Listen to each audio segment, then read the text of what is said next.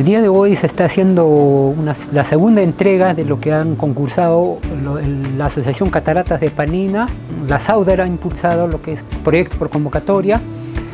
El año pasado estuvo como evaluador y ahora ya se está haciendo la entrega. Lo que es los insumos, la winche y lo que es fertilizantes.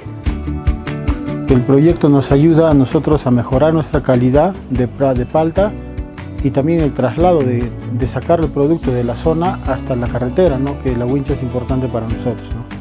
Y también para poner los abonos orgánicos trasladados a través de la wincha, ¿no? Y nos ahorra el tiempo que tenemos que invertir en gente y nos ahorra en lo que es traslado más rápido.